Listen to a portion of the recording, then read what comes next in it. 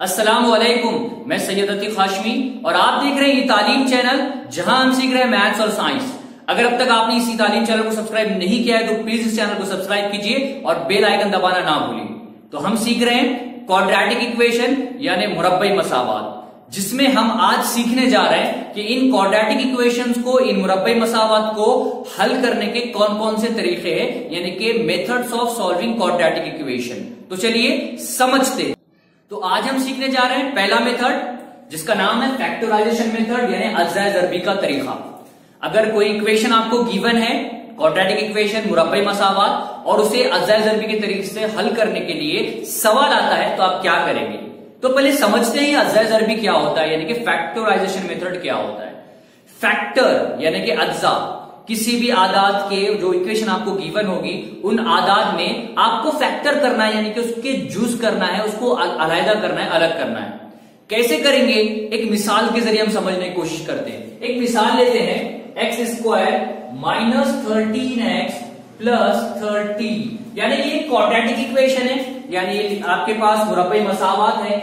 अब देखिए यहां पर सबसे पहला काम क्या होता है कि जो गिवन इक्वेशन होगी उसको ax square plus bx plus c is equal to 0 के फॉर्म में कन्वर्ट करना है। अब आप देख सकते हो ये इक्वेशन ऑलरेडी कन्वर्टेड है, यानी कि इसी फॉर्म में है, स्टैंडर्ड फॉर्म में है, इसलिए हम इसको कुछ भी नहीं करेंगे, इसको एज इट इज रखेंगे। उसके बाद आपको क्या करना होता है, इसमें ही आप देखिए कि इस साइड का जो आदाद है, ये इक्वेशन है, इसको LHS कहते हैं हम, यानी कि लेफ्ट हैंड साइड, और ये सिफर जो है वो राइट हैंड साइड है। तो आपको क्या करना होता है, इस लेफ्ट हैंड साइड को लेकर, यानी कि इस लेफ्ट हैंड साइड को LHS को लेकर आपको इस क्वाड्रेटिक इक्वेशन को, इस मुरब्बई मसावत को लीनियर इक्वेशन में कन्वर्ट करना होता है, यानी कि खत्ती मसावत में कन्वर्ट करना होता है। कैसे करेंगे, बहुत आसान है। आपको क्या करना होता है, सबसे पहले यहां पर ये जो एक्स स्क्वायर का जो ज़रीब है, अब यहां पर क्या है, ये जो कोएफिशिएंट है यहां पर कुछ नहीं है, मतलब क्या है, 1 है, और जो आखिरी में कांस्टेंट नंबर है 30 है, कितना है, 30 है। तो इस 30 को इस एक्स स्क्वायर के कोएफिशिएंट से आपको मल्टीप्लाई करना होता है। तो 31 सा ये 30 का कितना हो गया, 30 को साइड में लिख देंगे आप। उसके बाद आपको क्या करना होता है, इस 30 के आपको दो फैक्टर निकालने होते, दो जुज निकालने होते, उसके अज्जा करने होते। कैसे अज्जा करना है, इसके दो अज्जा करना है। कैसे अज्जा करना है कि जो आप दो नंबर के निकालोगे, फाइंड करोगे, वो दो नंबर का एडिशन या सब्ट्रैक्शन, जमा या मनफी, ये दरमियानी नंबर आना चाहिए। क्या, फिर से सुनिए, जमा या मनफी, यहां लिख रहा हूं मैं, प्लस और माइनस करने पर क्या आना चाहिए, ये सेंटर वाला नंबर आना चाहिए, यानी कि मनफी 13 है। और इनका मल्टीप्लीकेशन करने पर, किसका, ये जो दो जुज आप निकालने वाले हो, अगर इनकी आप ज़र्ब करेंगे ना तो ये 30 प्लस 30, ये प्लस 30 आना चाहिए। ऐसे दो जुज आपको ढूंढना है, ऐसे दो नंबर आपको ढूंढना है। तो चलिए ढूंढते हैं, समझते हैं कैसे करेंगे। अब देखिए आपको ये देखना है कि 30 कौन सा टेबल में आता है। आप देखेंगे स्टार्टिंग में 2 में तो नहीं आता है, उसके बाद 3 में देखेंगे तो 3 10 यानी 3 दाए 30। हम यहाँ कह सकते हैं कि 3 ज़र 10, 3 दाए 30 होता है, यानी कि ज़र्ब करने पर ये 30 आ रहा है। जमा क्या आना चाहिए, तो यहाँ पे जमा की भी 30 हमारे पास आ रहा है। लेकिन उसके साथ साथ आपको ये भी ख्याल रखना है, यहां पर आपको मैंने कहा ना, जमा या मनफी करने पर ये दरमियानी नंबर आए, सेंटर नंबर आए, और ज़र्ब करने पर, मल्टीप्लीकेशन करने पर कांस्टेंट नंबर आए, यानी कि लास्ट वाला नंबर आए। तो यह ज़र्ब करने पर लास्ट वाला नंबर तो आ रहा है, लेकिन क्या हम जमा मनफी करने पर ये 13 माइनस 13 आ सकता है। तो देखते हैं, 10 में 3 मिलाओ तो कितना हो रहा है, ये हो गया 3 जमा 10 मसावी ये 13, लेकिन तो जमा के 13 हो रहा है। हमको क्या चाहिए, हमको मनफी के 13 चाहिए, माइनस 13 चाहिए। तो यहाँ पे हमको देखना पड़ेगा कि यहाँ तो हमको 13 ही लाना है, तो यहाँ पर क्या करे, इसको जमा करे, किसको मनफी करे, कि आपका जवाब यहाँ पर माइनस 13 आ जाए। तो हमको पता है, रूल्स पता है हमको, क्या है कि जब कोई दो आदाद की मनफी की जाती है, यानी दोनों भी मनफी आदाद हो, यानी कि अगर -3 हो और इनकी आप जमा कर रहे हो -10 के साथ, तो क्या होता है, -3 ये -10, तो माइनस माइनस प्लस होता है, लेकिन आंसर कितने आता है, माइनस में आता है। तो यहाँ पर क्या हो गया, -13। तो यहाँ पे हम समझ सकते हैं कि आपको यहाँ 3 को भी माइनस है और 10 को भी माइनस है। तो आप देखो दोनों की जमा या मनफी करने पर यहाँ -13 आ रहा है, यानी कि आपका ये सेंटर नंबर आ रहा है। लेकिन अब दूसरी बात, फिर आपको ये देखना है इन दोनों के ज़ब्त करने पर ये आखिरी वाला नंबर आ रहा है क्या, 30 आ रहा है क्या, तो बिल्कुल आता है। देखिए यहाँ पर -3 इंटू -10, तो ये माइनस माइनस गेट कैंसिल होता है, ज़ब्त के अंदर 10 तिया 30, तो हमको फैक्टर मिल गए। कौन से फैक्टर, -3 और -10। तो इस तरह से आपको क्या करना है, ये फैक्टर ढूंढना है, ये जुज ढूंढना है, और ढूंढने के बाद इन जुज को आपको इस इक्वेशन में किस तरह से पुट करेंगे, तो यहां समझते हैं। देखिए इस -13x को आपको निकाल देना है, तो लिखना है आपको जो आपने जुज ढूंढ कर निकाले हैं। तो ये x² यहां पर देखिए हमने क्या निकाले, माइनस, ये -13x आप निकाल चुके हो, तो यहां पर आप लिखेंगे -3x, उसके बाद यहां -10x, बाद में जैसे का वैसा +30 इज इक्वल टू 0। अब आप देख सकते हो यहाँ पर आपके पास दो पेयर बन गए, दो जोड़ियां बन गई। अब आपको क्या करना है, कॉमन निकालना है, मतलब दो एक जैसी चीज जिसमें भी होगी ना दो आदत में, उसको हम बाहर निकालते हैं, मुश्तरिक निकालते हैं। तो यहाँ पर x है, यहाँ पर देख सकते हो x यहाँ पे कॉमन निकलेगा, मुश्तरिक निकलेगा। तो यहाँ पर आप देखेंगे x यहाँ से मुश्तरिक निकल गया, यहाँ से निकल गया, 3 नहीं निकलेगा, क्यों नहीं निकलेगा, तो यहाँ पर 3 है क्या, नहीं है। यहाँ x² में से x निकलने पर क्या बचेगा, सिर्फ x बचेगा, ये मनफी है, यहाँ मनफी एज इट इज आ जाएगा, यहाँ से x तो ऑलरेडी जा चुका है, यहाँ बचा सिर्फ 3, तो यहाँ हम लिखेंगे 3। उसके बाद यहाँ मनफी है, तो यहाँ पर मनफी, और ये 10 और ये 30। अब देखेंगे यहाँ पर यहाँ x है, यहाँ x है क्या, नहीं, तो x निकलेगा क्या, नहीं। लेकिन आधा देखेंगे, क्या 10 के टेबल में 30 आता है, तो 10 से 10, 10 10 तिया 30 आता है, इसलिए 10 भी क्या निकलेगा, कॉमन निकलेगा। x क्यों निकलेगा, क्योंकि यहाँ x नहीं है। अब क्या बचा, यहाँ बचा x बचा, उसके बाद ये मनफी जमा क्या होता है, मनफी 10 तिया 30। इस तरह से आपके दो फैक्टर निकल गए। यहां से भी हम क्या करेंगे, कॉमन निकालेंगे, मुश्तरिक निकालेंगे, तो ये बचेगा x-3, और जो रिमेनिंग बच गए हैं x-10, तो ये हो जाएगा x-10 इज इक्वल टू 0। तो इस तरह से आपको क्या करना है, फैक्टराइजेशन मेथड का इस्तेमाल करना है, यानी कि अज़ा ज़रबी का तरीका इस्तेमाल करना है। इसके बाद इसको फर्दर हम सॉल्व कर सकते हैं। देखो यहाँ पर दोनों के प्रोडक्ट के मसावी 0, इसका मतलब product of to number is equal to 0, that means one of number is equal to 0, यानी कि दो आदाद का हासिल जब अगर 0 के मसावी है तो दोनों में से कोई एक अदद 0 के मसावी होता है। तो हम इसको ऐसा लिख सकते हैं, x-3 मसावी 0, या जिसे हम और कहते हैं, उसके बाद x-10 इज इक्वल टू 0। अब देखिए इस 3 को उधर भेजिए, तो x इज इक्वल टू ये -+3 हो जाएगा, और ये x इज इक्वल टू ये -10 +10 हो जाएगा। इस तरह से हमारा जो आंसर है इस क्वाड्रेटिक इक्वेशन का जुज जो है वो कुछ इस तरह से आता है, उसका हल जो है कुछ इस तरह से आता है, यहाँ पर 3 या फिर 10। ये जो x की वैल्यू है इसका जो सॉल्यूशन है या तो 3 होगा या तो फिर 10 होगा। इस तरह से आपको अज़ाए ज़रबी के तरीके से, यानी कि फैक्टराइजेशन मेथड के तरीके से हल करना है। तो अब चलिए हम समझते हैं हमारी एक्सरसाइज 2.2। चलिए पहला क्वेश्चन करते हैं। यहां पर क्वेश्चन कुछ इस तरह से है, x² -15x + 54 is equal to 0। x की दूसरी मनफी 15x जमा 54 मसावी 0। तो सबसे पहले काम क्या है कि आपको उसको स्टैंडर्ड फॉर्म में कन्वर्ट करना है, यानी कि म्यारी सूरत में। तो ऑलरेडी म्यारी सूरत में ही लिखा हुआ है, तो इसलिए हमको कुछ करने की जरूरत नहीं है। दूसरी बात हमको क्या करना है, ये जो x² के जरीब में कोएफिशिएंट में, यहाँ पर कुछ नहीं मतलब 1 है, 1 को 54 से मल्टीप्लाई करना है, तो कितना हो जाएगा, 54 हो जाएगा। तो यहाँ पर सिर्फ 54 लिखेंगे हम। अब जमा के 54 है, इसलिए जमा के 54। अब आपको इस 54 के 54 के फैक्टर निकालना है, ढूंढना है।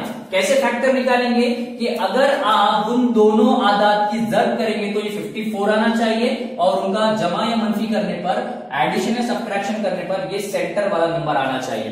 तो अब देखते हैं 54 कौन कौन से टेबल में आता है। तो सबसे पहले हम देखते हैं कि वो अगर हम टेबल की अगर बात की जाए, 2 में नहीं आता है, 3 में नहीं आता है, 4 में भी नहीं आता है, 5 में नहीं आता है, 6 में, तो 6 9 जा 6 ना है 54। तो उल्टा भी आप बोल सकते हो 9 6 जा 9 6 54। तो यहां पे हमको मिल गया 6 9 जा 6 9 54। लेकिन अभी हमारे फैक्टर नहीं मिले, हमको अभी देखना है अलामत लगाकर, सिंबल लगाकर कि ये जमा के 54 और मनफी के 15 आता है या नहीं आता है। तो अब देखिए समझिए, यहां पर दोनों अगर ऐड जमा हो और इन दोनों की ज़र्ब की जाए, तो पहले हम क्या करते हैं, दरमियानी अदद लेकर आते हैं। देखिए 9 में 6 मिलाए तो कितना होता है, 15 होता है, लेकिन जमा के 15 होता है। मुझे जमा के 15 चाहिए क्या?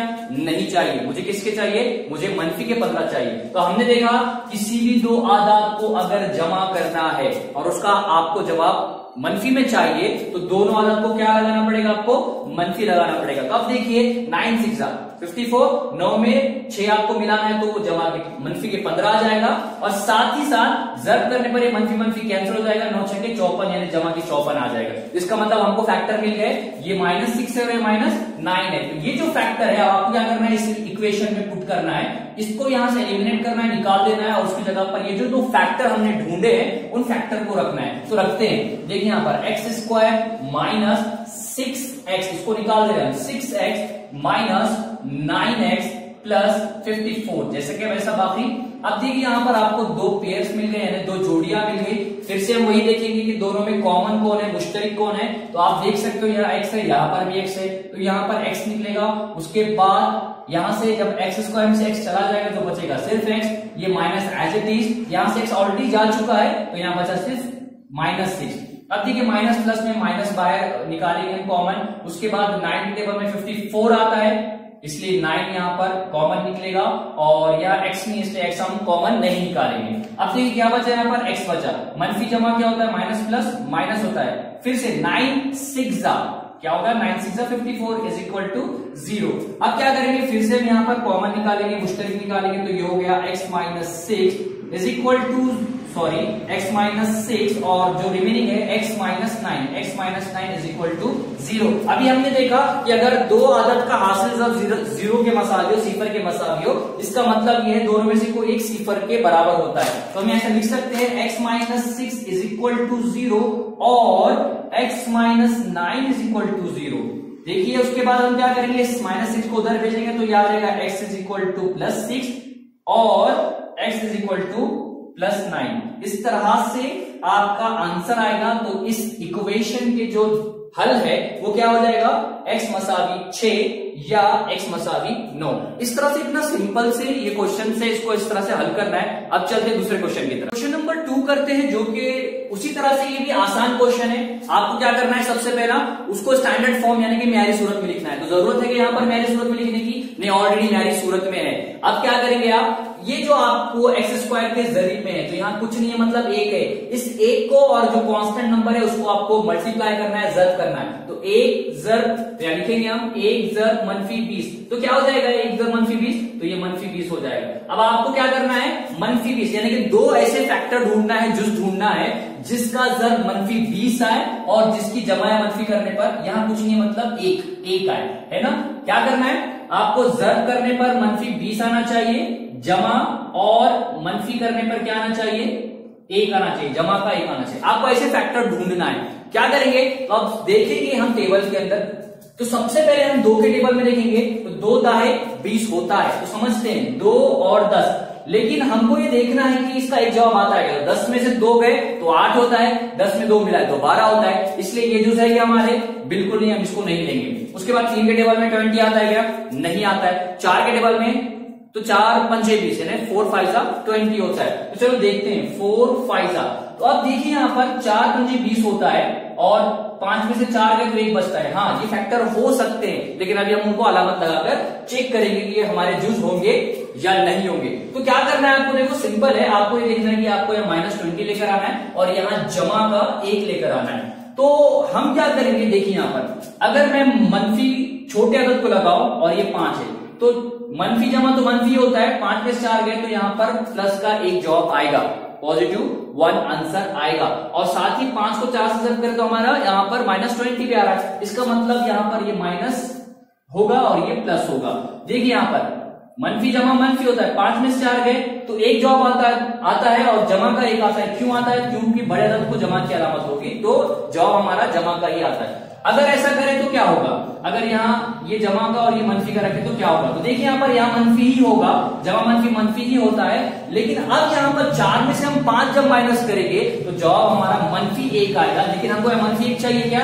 नहीं, हमको यहाँ जमा चाहिए। इसलिए हम क्या करेंगे? छोटे अदद को मनफी लगाएंगे और बड़े अदद को जमा लगाएंगे। तो अब हमारा आंसर यहाँ जमा का 1 आएगा और 5 चौक 20, यहाँ मनफी की 20 भी आ रहा है। तो हमारे यहाँ पर दो फैक्टर मिल गए। इसको क्या करेंगे, इसको हटा देंगे और उसकी जगह पर हम ये फैक्टर्स लिखेंगे। देखिए यहाँ कैसे लिखेंगे, तो x square minus 4x plus 5x minus 20 is equal to 0। देखिए हमारे पास यहाँ पर पेयर मिल गई, यहाँ पे जोड़ी मिल गई। अब क्या करेंगे, कॉमन जो है उसको बाहर निकालेंगे मुश्तरिक को। तो इसमें से कॉमन क्या निकल रहा है, तो x यहाँ पर भी, यहाँ पर भी, तो x निकला, बचा यहाँ पर x, यहाँ मनफी और ये बचा 4। उसके बाद ये जमा मनफी, यहाँ पर जमा कॉमन निकलेगा। उसके बाद ये 5x, यहाँ x है क्या, नहीं है, तो यहाँ 5 है, 5 के टेबल में 20 आता है, तो इसलिए 5 मुश्तरिक निकलेगा।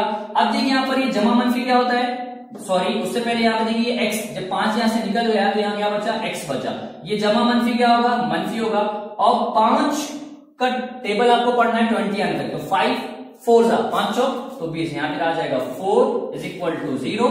फिर से यहाँ पर आप देखेंगे जैसे आपको दो ब्रैकेट मिल गए, कॉस मिल गए, इसको हम मुश्तरिक लेंगे तो यहाँ आ जाएगा x मनफी 4 और जो रिमेनिंग बच गया है तो ये x जमा 5, तो x जमा 5 इज इक्वल टू 0। अगर इस तरह से तो हमको पता है दोनों में से कोई एक 0 के मसावी होता है, तो x मनफी 4 मसावी 0 या x जमा 5 मसावी 0। तो x ये मनफी 4 हो जाएगा, क्या हो जाएगा, जमा का 4 हो जाएगा, या x मसावी ये जमा के 5 हो जाएगा, ये मनफी के 5 हो जाएगा। इस तरह से आपका ये हल आता है, सॉल्यूशन आता है। तो इस तरह से आपको फैक्टर ढूंढना है। बस आपको इंपॉर्टेंट यहां पर यही है कि आपको फैक्टर निकालने आना चाहिए, यानी कि इसके अज्जा आपको ढूंढने सही तरीके से आना चाहिए, तो आप ये पूरा क्वेश्चन कर सकते हो। अब चलते हैं क्वेश्चन नंबर 3 की तरफ। क्वेश्चन नंबर 3 कुछ इस तरह से गिवन है, 2y square plus 27y plus 13 is equal to 0। 2y की दूसरी जमा 27y जमा 13 मसावी 0। ये भी बहुत आसान क्वेश्चन है। देखिए यहाँ पर ये जो आपको क्वेश्चन गिवन है ये स्टैंडर्ड फॉर्म में ही है, यानी न्यारी सूरत में ही है। अब आपको क्या करना है, हमने देखा है कि जो y स्क्वायर के ज़रीब में होता है यानी कोएफिशिएंट में होता है, वो नंबर और जो कांस्टेंट है उन दोनों का मल्टीप्लिकेशन करना होता है हमको। तो 2 ज़रब 13 यानी लिखते हैं हम 2 ज़रब 13 कितना होता है, 2 ज़रब 13 13 2 है ना, 13 2 नहीं 26 होता है, ये आ गया 26। ये जमा है, ये भी जमा है, तो जमा के 26 होगा। अब आपको क्या करना है, इस 26 के आपको फैक्टर ढूंढना है, यानी कि जुज ढूंढना है। और कैसे जुज ढूंढना है कि दो अदद का ज़र्ब किया जाए तो 26 आना चाहिए, जमा की 26 आना चाहिए, और जमा या मनफी करने पर ये दरमियानी 27 नंबर आना चाहिए। यहाँ पे साइड में लिखता हूं, ज़र्ब करने पर आपको क्या होना चाहिए, जमा की 26 आना चाहिए, और जमा और मनफी ये करने पर आपको जमा के 27 ये लेकर आना। किस तरह से लाएंगे, तो देखते हैं 26 कौन से टेबल में आता है। तो 13 के टेबल में आता है, 13 दूनी 26। चलो देखते हैं, लेकिन 13 और ये 2 हमको ये देखना है कि हमको ये 27 लेकर आना है। 13 में 2 अगर हम ऐड करते हैं तो ये 15 होता है, लेकिन 15 तो हमारे पास है नहीं, यहाँ पर 27 है। 13 में से 2 अगर माइनस करते हो तो 11 होता है। इसलिए ये हासिल ज़र्ब तो हो रहा है, प्रोडक्ट तो हो रहा है 26, लेकिन ये दरमियानी अदद नहीं आ रहा है, इसलिए फैक्टर लेंगे हम नहीं लेंगे। उसके बाद देखते हैं 13 के बाद हम डायरेक्टली 26 के पास जाते हैं। तो 26 एक 26, 26 1 जा 26। देखिए ना 26 एक 26, अब 26 में 1 मिला है तो 27 हो रहा है, यानी कि ये फैक्टर हो सकते हैं। अब देखते हैं उसको जमा और मनफी लगाकर। अब हमें ये समझना है कि हमको जमा की 26 चाहिए, तो ये जमा 26 एक 26 जमा की 26 हो रहा है, और हमको यहाँ पर 27 भी जमा की चाहिए, तो बस यहाँ पर इसको भी जमा रहने दीजिए, इसको भी जमा रहने दीजिए। 26 में 1 मिला तो 27 होता है, और 26 एक 26, यानी दोनों भी यहाँ पे कैसे होंगे, जमा के होंगे। तो क्या करेंगे यहाँ पर, हम इस 27 को माइनस करेंगे और उसकी जगह पर 26 और 1 यहाँ पर रखेंगे। तो कैसे रखते हैं देखते हैं, 2y की दूसरी, उसके बाद यहां पर जमा, अब यहां पर 1 है और ये 26 है, तो पहले 26 भी लिख सकते हैं हम, 26y जमा 1 की जगह पर हम सिर्फ y लिखेंगे, यानी कि मुतगय्यर वेरिएबल लिखेंगे। उसके बाद जमा 13 मसावी 0। अब देखिए यहाँ पर ये 1 पेयर हमको मिल गई और ये 1 पेयर मिल गई हमको। अब क्या करेंगे, सिंपल है, अब यहां से जो मुश्तरिक निकलता है उस मुश्तरिक को निकालना है, यानी कॉमन निकालना है। अब देखिए यहां पर ये 2 और 2 के टेबल में ये 26 आता है, ये 2 के टेबल से 26 डिवाइड होता है, ये देखना है। तो ये 2 अगर हम निकालते, 2 1 का 2, 2 3 6, यानी कि बिल्कुल यहाँ 2 से 26 तकसीम होता है, इसलिए यहाँ पर 2 कॉमन निकलेगा, मुश्तरक निकलेगा। उसके बाद यहाँ वाई स्क्वायर है, यहाँ वाई है, तो वाई है इसलिए वाई भी यहाँ कॉमन निकलेगा। बचा क्या, यहाँ से 2 चला गया, वाई स्क्वायर में से एक वाई चला गया, तो सिर्फ एक वाई बचा। उसके बाद ये जमा, और उसके बाद 2 एका 2, 2 तिया 6, तो यहाँ आ जाएगा 13। वाई लिखेंगे क्या, नहीं, क्योंकि ये मुश्तरक निकल चुका है। उसके बाद यहाँ पे हम निकालेंगे जमा। अब देखिए यहाँ पर, यहाँ कुछ नहीं है और यहाँ 13 है, यहाँ y है, यहाँ y नहीं है। इस सूरत में यहाँ 1 है, 1 के टेबल में 13 आता है, इसका मतलब हम यहाँ क्या मुश्तरक निकालते, 1 निकालते। जब 1 मुश्तरक यहाँ से निकला तो क्या बचा, यहाँ y बचा।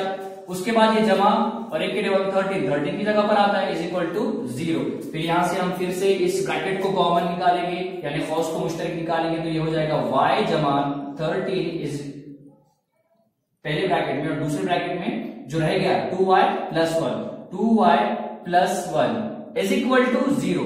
देखो दोनों का हाथ से 0 के मसावी, इसका मतलब दोनों में से कोई एक 0 के मसावी, तो y जमा 13 मसावी 0 और 2y plus 1 is equal to 0। तो ये क्या हो जाएगा, y इज इक्वल टू, ये प्लस उधर जाके माइनस 13 हो जाएगा, और ये 2y ये 1 उधर जाकर माइनस 1 हो जाएगा। अभी ये फर्दर सॉल्व होता है, ये तो नहीं होगा, y is equal to minus 13 और ये हो जाएगा, देखो ज़र्ब में है तो उधर जाके बटे में चला जाएगा, तो y is equal to minus 1 divide by 2। इस तरह से आपका ये हल है, ये सॉल्यूशन है इस इक्वेशन का, इस क्वाड्रेटिक मसाला का।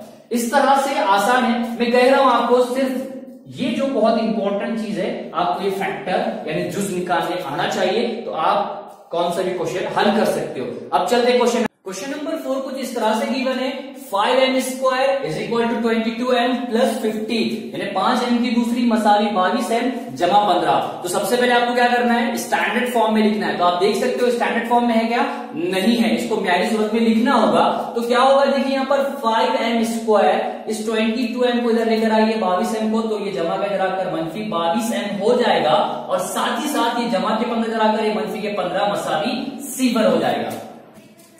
इसके बाद आपको क्या करना है, ये m स्क्वायर के जो ज़रिब में कोएफिशिएंट में है, ये 5 को इस मनफी 15 से आपको मल्टीप्लाई करना है, ज़र्ब करना है। तो क्या होगा, देखिए 5 ज़र्ब मनफी 15, तो ये क्या हो जाएगा, 15 पंजे 75, मनफी 75 75 आ गया।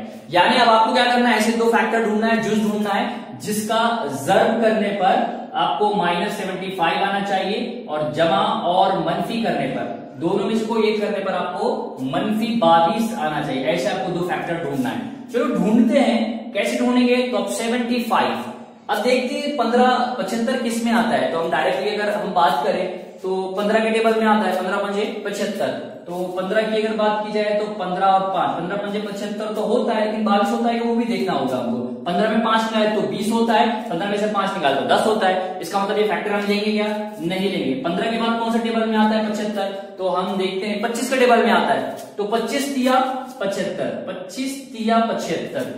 अब देखिए यहाँ पर हम देखते हैं कि 25 में अगर 3 मिलाए तो 28 होता है, लेकिन 28 नहीं 22 चाहिए, तो 25 में से 3 निकाले तो, हाँ 25 में से 3 निकालने पर 22 हो सकता है, यानी कि फैक्टर हमारे हो सकते। अब इसको हम जमा और मनफी लगाकर देखेंगे। देखिए हमको यहाँ जमा मनफी करने पर मनफी 22 चाहिए, और ज़र्ब करने पर मनफी 75 चाहिए। तो क्या करेंगे हम, यहाँ मनफी के 22 हमको चाहिए, यानी कि आपको माइनस करना है और जवाब मनफी में लेकर आना है। कब होगा ऐसा, बड़े अदद को जो अलामत होती है जवाब की वही अलामत होती है। तो यहाँ बड़ा 25 है, इसलिए यहाँ मनफी हम इसको लगाएंगे, इसको जमा रहने देंगे। चलो देखते हैं, मनफी 25 में से जमा 3 अगर निकालते हैं तो जवाब क्या आ रहा है, मनफी 22 आता है। और उसके बाद 25 को 3 से ज़र्ब करने पर ये मनफी जमा मनफी होता है, 25 दिया मनफी 75, यानी आपको यहाँ फैक्टर मिल गए, जुज मिल गए। अब इसको क्या करेंगे, या इक्वेशन में पुट करेंगे, इसको एलिमिनेट कर देंगे। कैसे करते हैं, तो ये लिखेंगे 5m की दूसरी, उसके बाद ये मनफी 25m, उसके बाद ये जमा 3, और जो रह गया ये मनफी जमा 3m, और ये मनफी 15 मसावी 0। अब देखिए यहां पर आपको क्या करना है, 2 आपको पेयर मिल गए हैं, जोड़ियां मिल चुकी है। अब आपको ये देखना है कॉमन कौन कौन सी चीजें, मुश्तरक कौन सी है। तो ये 5 के टेबल में 25 आता है, इसलिए 5 मुश्तरक निकलेगा। ये m यहाँ पर भी m है, इसलिए m भी मुश्तरक निकलेगा। तो क्या बचेगा, 5 चला गया, m स्क्वायर में से m चला गया, तो बचा यहाँ पे m, ये आ गया मनफी। 5 के टेबल में 25 कब आता है, 5 पंजे 25 से 5 आ जाएगा, ये m तो चला गया। उसके बाद ये जमा देखो 3 के टेबल में 15 आता है, इसलिए 3 यहाँ मुश्तरक निकलेगा, m यहाँ है, m यहाँ नहीं है, इससे मुश्तरक निकलेगा क्या? नहीं निकलेगा। जब यहाँ से 3 निकल गया तो क्या बचा? यहाँ m बचा, जमा मनफी, मनफी होता है 3 के टेबल में 15 कहाँ आता है? 3 पंजे 15, मसावी 0। देखो एक बात गौर करने की है, हम हर इक्वेशन में जब सॉल्व कर रहे हैं तो एक चीज गौर कर रहे हैं, जो पहला ब्रैकेट जो भी आ रहा है वही एज इट इज दूसरा ही ब्रैकेट आ रहा है, सेम आएगा। तो आप जब हल करोगे ना तो चेक करना कि ये ब्रैकेट की तरह ये ब्रैकेट आ रहा है क्या। अगर यहाँ नहीं आ रहा है तो समझ जाना आप यहाँ कुछ ना कुछ गलती कर रहे हो। अब देखो यहाँ पर दोनों में से दोनों ब्रैकेट एक जैसे, इसलिए हम क्या करेंगे? मुश्तरक निकालेंगे। तो ये आ गया m-5, जो रह गया दूसरे ब्रैकेट में 5m जमा 3 मसावी 0, यानी दोनों में से कोई एक 0 के मसावी है, तो m-5 मसावी 0 या 5m जमा 3 मसावी 0। ये -5 को उधर भेजिए तो m मसावी जमा के 5 हो जाएगा, या ये 3 को उधर भेजिए तो ये 5m मसावी -3 हो जाएगा। ये तो हो गया, लेकिन इसको 5 को उधर भेजेंगे तो क्या हो जाएगा? ये m मसावी ऐसे इस 5 या ये m मसावी, देखिए ज़र्ब में अगर जाकर बटे में जाएगा -3/5। इस तरह से आपका इस इक्वेशन का हल है, सॉल्यूशन है। बहुत आसान है, प्रैक्टिस कीजिए, जितना ज्यादा प्रैक्टिस करोगे उतना ही ये आसान आपके लिए होगा। अब चलते हैं क्वेश्चन नंबर 5। क्वेश्चन 5 की बात करते हैं तो कुछ इस तरह से गिवन है, 2x² - 2x + 1/2 = 0, यानी 2x की दूसरी मनफी 2x जमा 1/2 मसावी 0। देखिए ये स्टैंडर्ड फॉर्म में ही है, न्यारी सूरत में ही है, लेकिन एक चीज आप यहां कर सकते हो, अगर हमने देखा था कि जो बटे में नंबर होता है उस अदद से अगर पूरी इक्वेशन को अगर आप मल्टीप्लाई करोगे ना, ज़र्ब करोगे ना, तो नीचे का वो कैंसिल हो जाता है। तो हम यहाँ कैंसिल करेंगे ताकि हम आसानी से इस इक्वेशन को सॉल्व कर सके। तो क्या करेंगे यहाँ पर? मसावत को, इक्वेशन को 2 से ज़र्ब करने पर मल्टीप्लाई इक्वेशन बाय 2। तो क्या करें? देखो पूरी इक्वेशन को 2 से मल्टीप्लाई कर रहे हैं, इस 2 को हम 2 से ज़र्ब कर दो, ये क्या हो जाएगा? ये 4x की दूसरी हो जाएगा। ये मनफी यहाँ पे 2 को 2 से ज़र्ब करने पर ये भी 4x हो जाएगा, जमा इस 1 को 2 से ज़र्ब करने पर 2 हो जाएगा, ये 2 और ये 2 कैंसिल हो जाएगा। तो क्या बचेगा? सिर्फ 1 बचेगा, मसावी 0। अब देखिए आसान हो गया हमारे लिए, अब हम आसानी से कर सकते हैं। क्या करेंगे? इस x की स्क्वायर के साथ जो नंबर है उसको इस कांस्टेंट से ज़र्ब करेंगे, तो ये 4 का ये 4 हो गया, तो 4 ज़र्ब 1, 4 का क्या होता है? ये 4 होता है। अब आपको जमा के 4, अब आपको क्या करना है? ऐसे तो फैक्टर ढूंढना है, ऐसे तो जुज ढूंढना है जिसका ज़र्ब करने पर यहां पर आपको जमा के 4 आना चाहिए, और जमा और मनफी करने पर यहां पर आपको क्या चाहिए? मनफी के 4 चाहिए। ठीक है, जमा के 4 ज़र्ब करने पर और जमा या मनफी करने पर मनफी के 4 आना चाहिए। तो देखते हैं कौन से टेबल में ये 4 आता है। 2 दूनी 4, 2 2 4। तो पहले देखते हैं यहाँ पे 2 और 2, देखिए 2 में 2 मिला है तो 4 आ रहा है, इसका मतलब यहाँ पर 2 दूनी 4 भी होता है, 2 में 2 मिला है तो जमा 4 हो मनफी 4 हो सकता है, यानी हम वो थोड़ा अलामत लगाकर देखते हैं।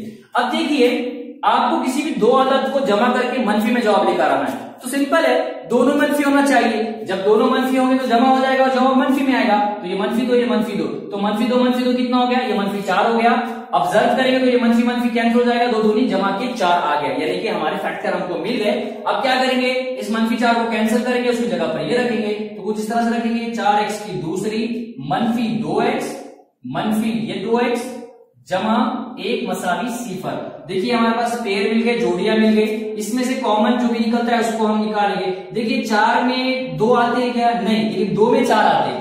समझ में आ रही ना बात? तो हम क्या करेंगे? यहाँ पर 2 कॉमन निकालेंगे और x स्क्वायर में से x कॉमन निकालेंगे, क्या बचेगा? देखो 2 के टेबल में 4, 2 दूनी 4, तो यहाँ पे 2 आ गया, इस x स्क्वायर में से एक x चला गया, तो क्या बचेगा? यहाँ x बचेगा, ये आ गया मनफी। अब देखिए यहाँ पर 2x हमने कॉमन निकाले, तो ये 2x चला गया, क्या बचा यहाँ पर? कुछ नहीं, मतलब 1 बचा। उसके बाद यहाँ पर मनफी, अब यहाँ पर कुछ है क्या? यहाँ 2 है, यहाँ पर 2 नहीं है, यहाँ x है, यहाँ x है, यहाँ नहीं है। इस सूरत में हम क्या कॉमन निकालते? 1 कॉमन निकालते, 1 मुश्तरक निकालते, तो यहाँ पर 1 निकला। उसके बाद क्या बचा? यहाँ 2x बचा, ये मनफी जमा मनफी होगा, और यहाँ पर क्या है? ये 1। तो इस तरह से देखिए हमने अभी मैंने कुछ इससे पहले आपको बताया था कि जो पहले खौस में आएगा, सेम वैसे ही दूसरे खौस में आएगा। तो हम क्या करेंगे, इसको मुश्तरिक निकालेंगे, तो ये आ जाएगा 2x मनफी 1 और जो बचा हुआ है ये क्या बचा हुआ है 2x मनफी 1 एज इट इज है सिफर, यानी दोनों में से कोई एक सिफर के बराबर है। तो हम लिख सकते हैं 2x मनफी 1 मसावी सिफर या 2x मनफी 1 मसावी सिफर। अब इसको यहां पर हम आगे लिखेंगे।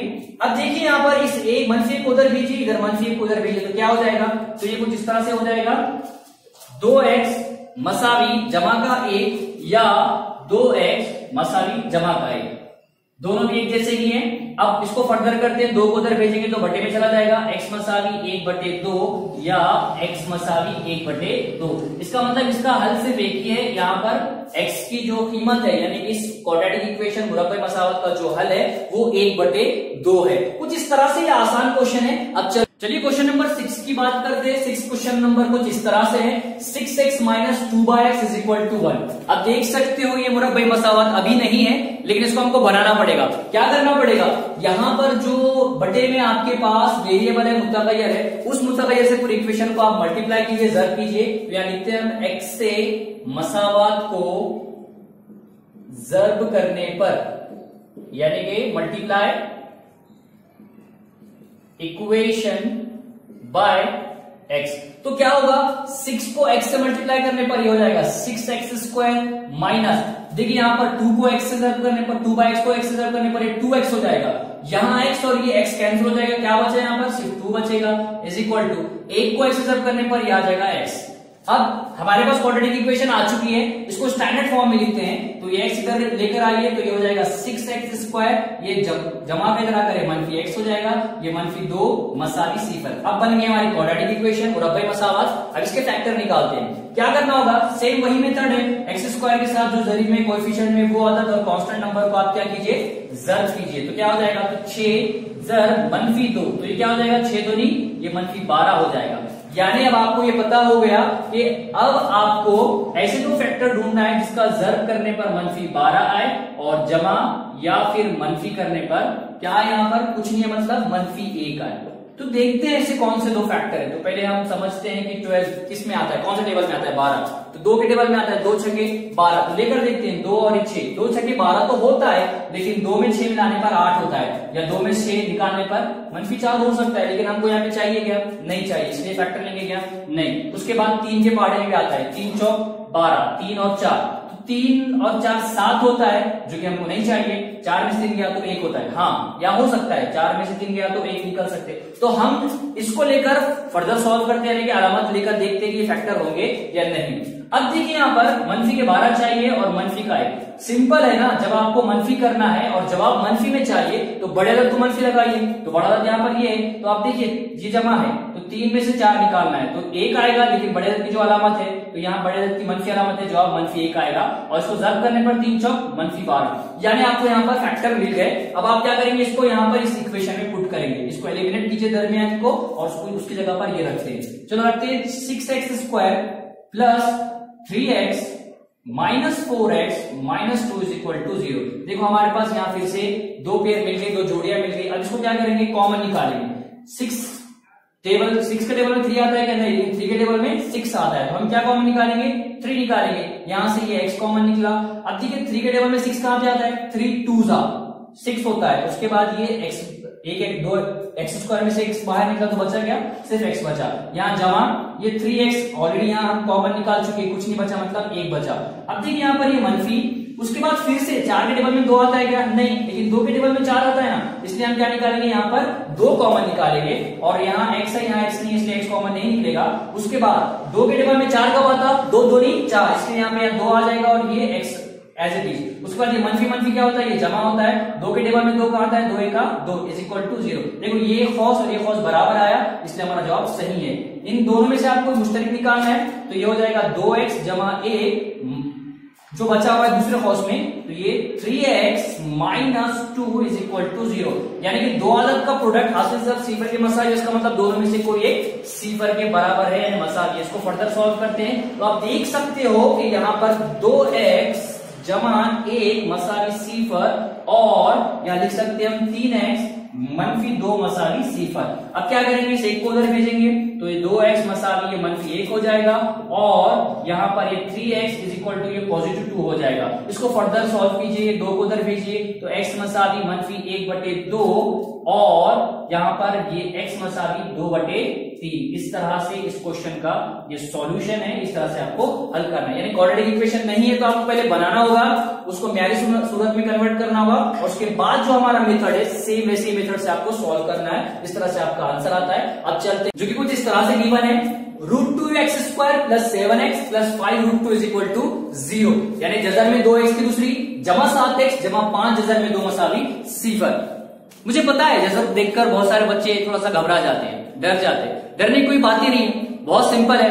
बेसिक कंसेप्ट क्लियर होने चाहिए आपके, नहीं है तो कोई प्रॉब्लम नहीं है, हम समझ जाएंगे किस तरह से। इस तरह के जब क्वेश्चन आएंगे तो कैसे सॉल्व करना है, वही स्टेप्स है, कोई आपको अलग चीज नहीं करनी है। सबसे पहले ये देखना है कि स्टैंडर्ड फॉर्म में है क्या, म्यारी सूरत में है क्या। यस, ये स्टैंडर्ड फॉर्म में है। तो क्या करेंगे आप, जो x² के ज़रीब में है वो नंबर और जो कांस्टेंट नंबर है उससे उसका आपको क्या करना है, ज़र्ब करना है। तो यहाँ पर क्या ज़रीब में है, जजर में 2 ज़र्ब, यहाँ पर क्या है 5 जजर में 2।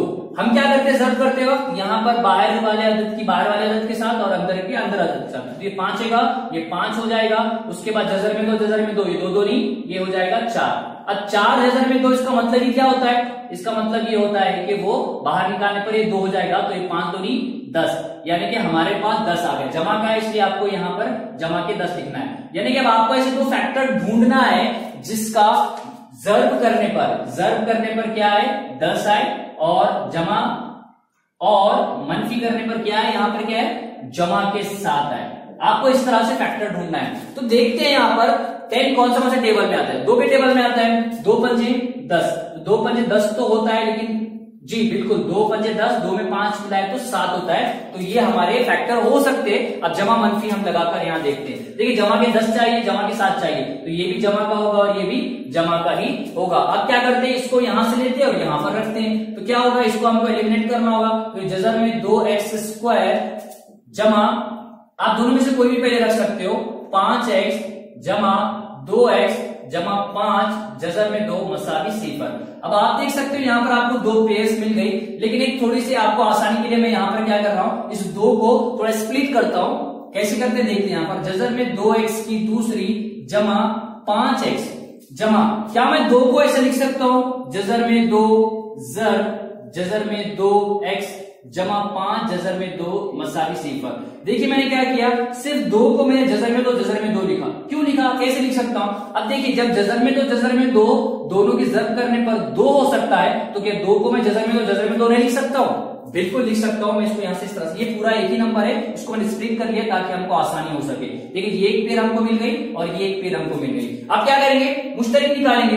क्या करना है मुश्तरिक निकालते वक्त, अब देखना है। देखिए यहाँ पर जजर में 2, जजर में 2 के टेबल में कोई 5 यहाँ पर नहीं आता, इसलिए यहाँ पर x² है, यहाँ x है। हम क्या करेंगे, x कॉमन निकालेंगे। क्या बचा, यहाँ पर x बचा और जजर में 2 बचा, तो जजर में ये 2x। उसके बाद यहाँ पर जमा और यहाँ पर क्या बचे 5 बचे, क्योंकि x तो चला गया आपका यहाँ पर। उसके बाद यहाँ पर जमा की अलामत। अब देखिए यहाँ पे जजर में 2, यहाँ पर भी जजर में 2, इसलिए यहाँ पे हमने स्प्लिट किए थे। यहाँ जजर में 2, यहाँ जजर में 2, इसलिए हम जजर में 2 यहाँ पे क्या करेंगे, कॉमन निकालेंगे। यहाँ x है, यहाँ x है क्या, नहीं है। अब यहाँ दोनों जजर में 2 में से एक अगर चला गया तो क्या बचा, यहाँ पर एक जजर में 2 बचा, ये x एज इट इज, ये जमा। उसके बाद ये जजर में 2 जा चुका है, यहाँ बचा 5 मसावी सिफर। दोनों ब्रैकेट को देखिए तो दोनों एक जैसे है, इसलिए यहाँ से हम क्या करेंगे, मुश्तरिक लिखेंगे। मुश्तरिक यहाँ पर इस तरह से आएगा, जजर में 2x जमा 5 और जो बचा हुआ है रिमेनिंग है वो क्या है, x जमा जजर में 2 मसावी सिफर। अब क्या करना है, जब दोनों का हासिल सब 0 के मसावी है, दोनों में से कोई एक 0 के मसावी है, तो जजर में 2x जमा 5 मसावी सिफर या x जमा जजर में 2 मसावी सिफर। अब क्या करेंगे, इस 5 को उधर भेजेंगे तो ये जजर में 2x मसावी मनफी 5 या x मसावी मनफी जजर में 2। उसके बाद यहाँ फर्दर इसको सॉल्व करेंगे तो क्या होगा, यहाँ पर देखिए इस जजर में 2 को उधर भेजेंगे तो ये हो जाएगा x मसावी मनफी 5 बटे जजर में 2 या उसके बाद ये एज इट इज होगा, यहाँ को चेंज नहीं आएगा, x मसावी मनफी जजर में 2। इस तरह से ये क्वेश्चन है, इस तरह से इसको हल करना है। अब आप देख सकते हो आपके किताब के अंदर ये एक्टिविटी के फॉर्म में दिया हुआ है, यानी कि वो अमली काम की सूरत में गिवन है। लेकिन इसको मैंने क्या किया, आपको पूरा सॉल्व करके बताया। अब जहां पर भी उस एक्टिविटी के फॉर्म में जो खाली जगह छोड़ी गई है, अब आप उसको फिल कीजिए। नंबर 8 करते हैं, जो थोड़ा सा अलग आपको फिर से लिखेगा। यहां पर आपको सेंटर में जजर नंबर आया है, यानी कि 3x² minus 2√6x plus 2 is equal to 0, यानी 3x की दूसरी मनफी 2 जजर में 6x जमा 2 मसावी 0।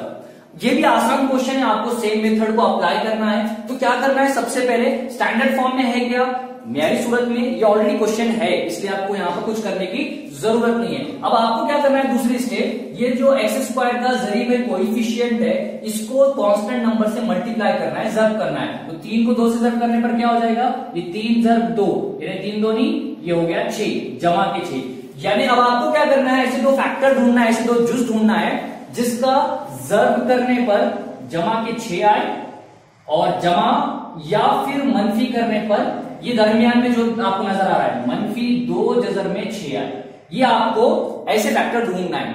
अब देखिए क्या करना होगा, सबसे पहले यहां पर हमारे पास 3 2 6 यानी 3 के टेबल में आता है, लेकिन 3 और 2 5 होता है और 3 में से 2 गया तो 1 होता है। हमको 5 चाहिए क्या, यहां पर हमको 2 जजर में 6 चाहिए। तो थोड़ा सोचने की बात है यहां पर कि ये जो जजर में 6 आना है, आपको जजर में 6 लेकर आना है, इसका मतलब यहां पर आपको सर्ट का इस्तेमाल करना होगा, जजरी मकदार का इस्तेमाल करना होगा। देखिए यहां पर क्या मैं इस 6 को इस तरह से लिख सकता हूं, जजर में 6 जजर में 6। देखिए क्या होगा, जजर में 6 जजर में 6, 6 से 36 हो जाएगा और जब उसका स्क्वायर रूट निकाला जाएगा तो वो क्या हो जाएगा, 6 हो जाएगा। अब यहां पर देखिए क्या मैं इन जजर को जमा या मनफी करने पर मनफी 2 जजर में 6 आता है क्या, देखते हैं। देखिए यहां पर मुझे जमा की चाहिए, देखो यहाँ कुछ नहीं मतलब 1 है, यहाँ कुछ नहीं मतलब यहाँ पर 1 है। अगर मैं इनको इसको मनफी लगा दूं तो क्या होगा, अगर हम इसकी मनफी करते हैं तो हमको मालूम है जब जजरों की यानी सर्ट्स का जब एडिशन किया जाता है तब ये जो जजर में नंबर होते हैं उनको हम कॉमन लिखते हैं और जो बाहर की आदत होती है उनकी हम क्या करते हैं, मनफी या जमा करते हैं। तो ये क्या हो जाएगा, ये मनफी 2 जजर में 6। तो हमको यहां पर मिल गए, क्या मिला हमको, यहां पर उसके फैक्टर मिल गए। अगर हम जजर में मनफी जजर में 6 और मनफी जजर में 6 लेकर इसको हल करते हैं तो हमको फैक्टर मिलते हैं। देखो 6 से 36, ये अगर जर्ब करते तो ये मनफी कैंसल, जजर में 6 36 हो जाएगा, इसका स्क्वायर रूट निकालेंगे तो 6 हो जाएगा। और इसके अगर दोनों को मनफी लगाकर हम मनफी करें यानी जमा करें तो ये मनफी 2 जजर में 6 जवाब आ जाएगा। इस तरह से हमको ये फैक्टर्स मिलते हैं। तो क्या करेंगे आप, अब इसको यहां से लेंगे और यहां पर पुट करेंगे, इसको एलिमिनेट कर देंगे तो ये कुछ इस तरह से हो जाएगा, 3x² minus √6x minus √6x plus 2 is equal to 0। कुछ इस तरह से हम यहां पे लिख सकते हैं। अब देखिए इसके बाद हमारे पास ये एक जोड़ी मिल गई और यहां पर ये एक हमको पेयर मिल गई। अब यहां पेयर तो बन गई है लेकिन यहां पर कॉमन निकालना थोड़ा सा मुश्किल हो सकता है, इसलिए हम क्या करेंगे, इस 3 को क्या हम ऐसा लिख सकते हैं, जजर में 3 ज़र्ब जजर में 3 और यहाँ पर x²। याद करो इससे पहले हमने लिखा था जहां पर 2 था तो हमने क्या लिखा था, जजर में 2 ज़र्ब जजर में 2। तो जहां पर 3 है वहां पे हम ऐसा लिख सकते हैं, जजर में 3 ज़र्ब जजर में 3x²। अब देखते हैं इसके आगे, इसको यहाँ पर माइनस लिख दीजिए और इस जजर में 6 को क्या हम ऐसा लिख सकते हैं, जजर में 3 ज़र्ब जजर में 2x। देखो क्या होगा, ये 3 हो जाएगा और ये जजर में 3 और जजर में 2, 3 दूनी 6 हो जाएगा। इस तरह से हम इसको कर सकते हैं। माइनस इसको भी देखिए हम क्या है, इसको भी ऐसे ही लिखेंगे, जजर में 3 ज़र्ब जजर में 2x जमा, और इस 2 को हम कैसे लिख सकते हैं, इस 2 को हम जजर में 2 ज़र्ब जजर में 2 मसावी 0 ऐसे लिख सकते हैं। अब देखो हमारे पास ये दोनों मिलाकर ये एक जोड़ी बन गई और ये मिला के हमारे पास एक पेयर बन गई। अब क्या करते हैं, अब मुश्तरक निकालना है यानी कॉमन निकालना है, हमको आसानी होगी। अब देखो यहाँ जजर में 3 है, यहाँ पे भी जजर में 3 है, तो जजर में 3 यहाँ पर कॉमन निकलेगा। उसके बाद यहां पर x² है, यहां पर भी x है तो यहां पर x निकलेगा। क्या बचेगा, यहां पर एक जजर में 3 बचेगा क्योंकि कॉमन निकाल दिए और यहां x बचेगा।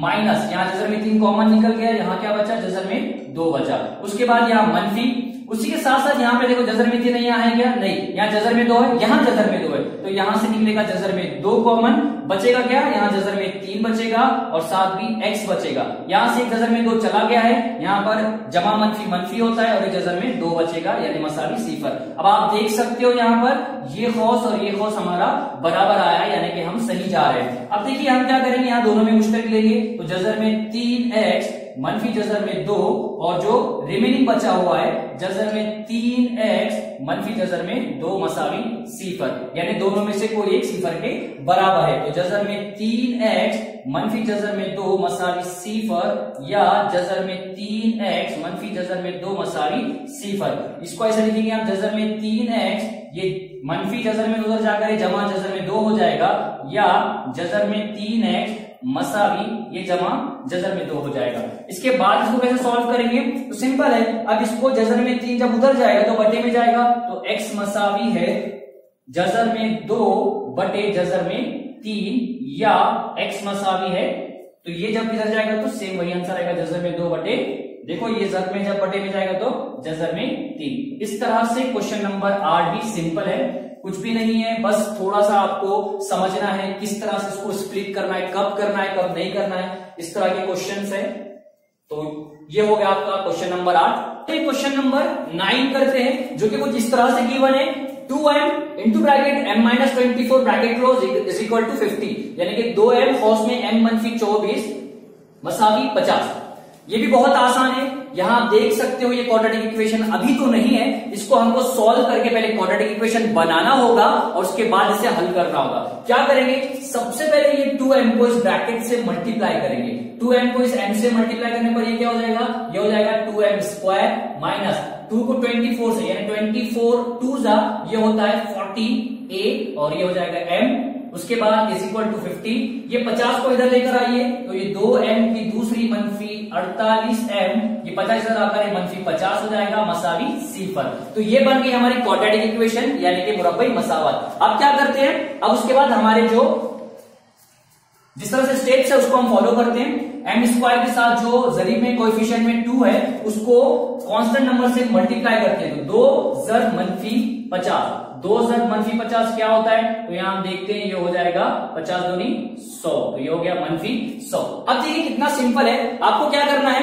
आपको अब ऐसे 2 नंबर ढूंढना है जिसका ज़र करने पर मंफी 100 है और जमा या फिर मंफी करने पर क्या है, यहां मंफी 48 आए। तो अब देखते हैं ऐसे कौन से 2 डिजिट है, नंबर है जिसको हमको क्या करना है, फैक्टर ढूंढना है।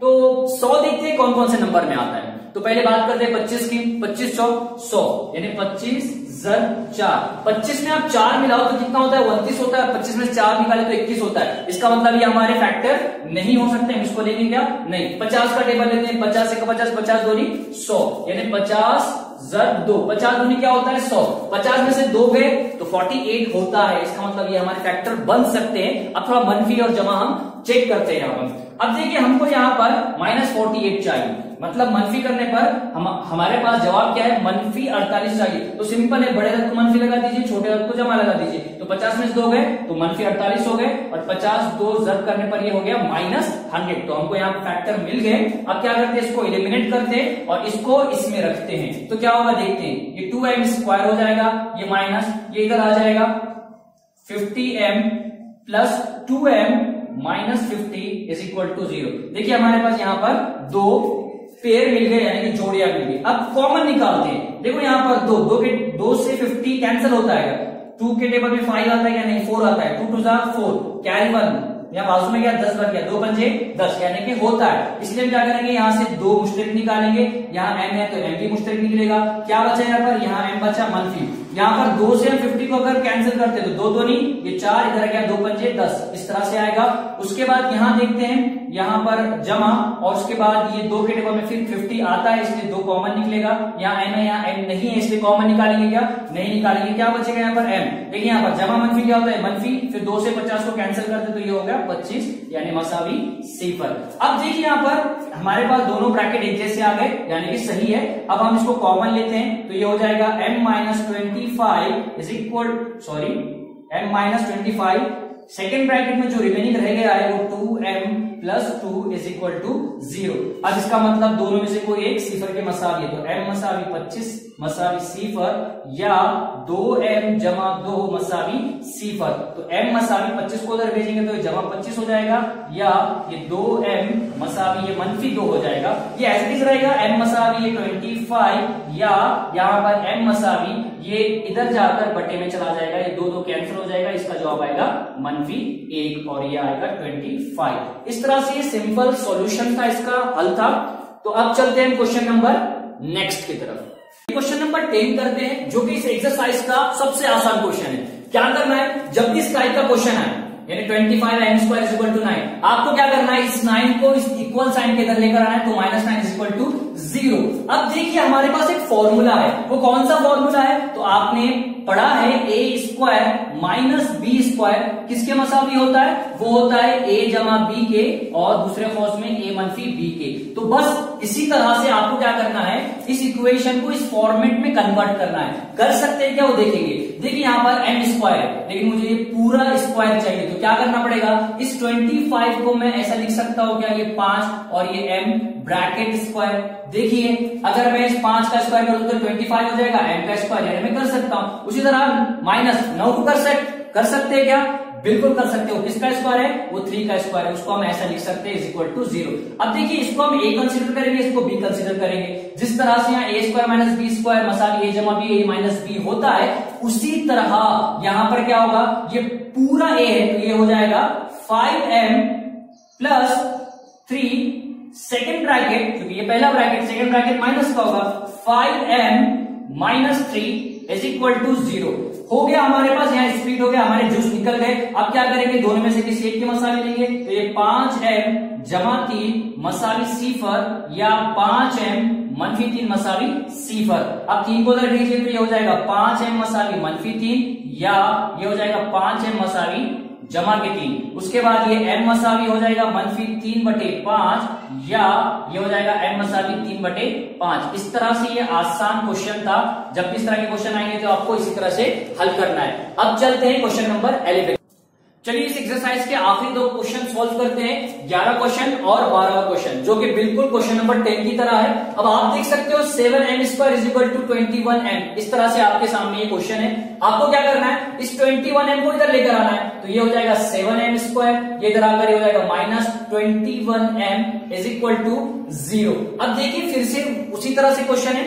अब यहां पर हम देख सकते हैं, पहले आपको ये देखना है कि ये हम इसको स्क्वायर बना सकते हैं क्या, इसको भी स्क्वायर बना सकते हैं क्या। तो हम देख सकते हैं ना 7 को बना सकते हैं ना 21 को बना सकते हैं, लेकिन हम यहाँ पर देख सकते हैं, यहाँ कॉमन हम निकाल सकते हैं, यानी मुश्तरक निकाल सकते हैं। क्या मुश्तरक निकलेगा, तो यहां से निकलेगा 7, क्योंकि 7 के टेबल में 21 आता है, और यहाँ m है, यहाँ पर भी m है, यहाँ m निकलेगा, तो क्या बचेगा, यहाँ बचेगा सिर्फ m - 7 3 7 21 मसावी सिफर। यानी 2 चीजें हमारे पास, यहाँ पर हमारे पास क्या आ गया, या तो फिर 7m के मसावी सिफर हो गया, या फिर m - 3 के मसावी सिफर होगा। तो हम ऐसा लिख सकते हैं 7m = 0 या m - 3 = 0। ये हो जाएगा m मसावी 0/7 या ये हो जाएगा m इधर जाकर ये जमा की 3 हो जाएगा।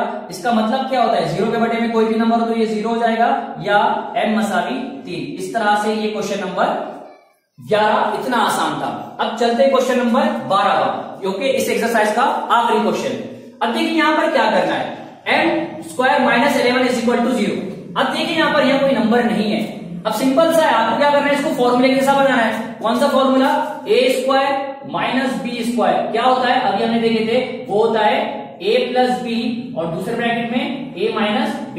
कैसे बनाएंगे, तो सिंपल है, देखिए यहाँ पर m² लिखिए। अब 11 का स्क्वायर रूट क्या होगा, तो सिंपल सा है, जिसका स्क्वायर रूट नहीं होता तो हम क्या करते हैं, उसको जजर में लिखते हैं, उसका स्क्वायर करते हैं। इस तरह से ये हो गया हमारे पास कुछ इस फॉर्मेट में। अब इसको a मान लीजिए और इसको b मान लीजिए। क्या करेंगे आप, सिंपल, अब हम क्या करेंगे, इस फॉर्मूले की तरह इसको एक्सपांड करेंगे, तो ये हो जाएगा m + √11 in second bracket m - √11 = 0। हो गया आसान, हमारे पास जूस निकल गए। अब हम इसको ऐसा लिख सकते हैं m जमा जजर में 11 मसावी सिफर या m मनफी जजर में 11 मसावी सिफर।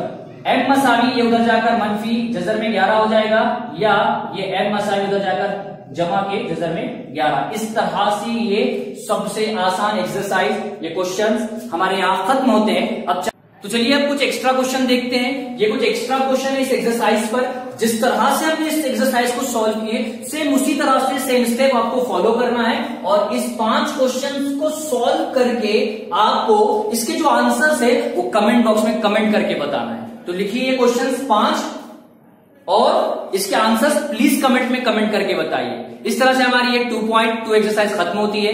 इंशाल्लाह बहुत जल्द 2.3 एक्सरसाइज को अपलोड किया जाएगा। इसी तरह से आप इन वीडियोस को देखते रहिए। ई तालीम चैनल को जितना हो सके स्टूडेंट तक शेयर कीजिए, सब्सक्राइब कीजिए, लाइक कीजिए और इसी तरह से देखते रहिए। Thank you.